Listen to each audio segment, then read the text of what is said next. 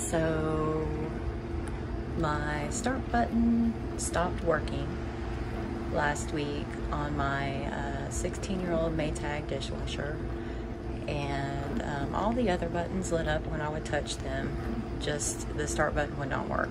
It was like worn out or dirty. It needed cleaned.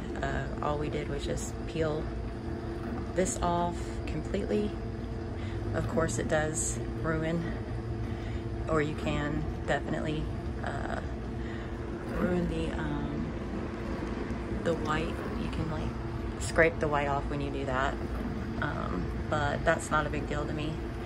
And then we just use rubbing alcohol on like this whole area to clean it out, clean everything out like really well, and made sure that the button worked before we pressed this back on. And we closed the dishwasher, made sure this button worked, and then once we seen that it was working, we pushed this back on and just pressed it back on with its stickiness, and good as new. 16 years and counting.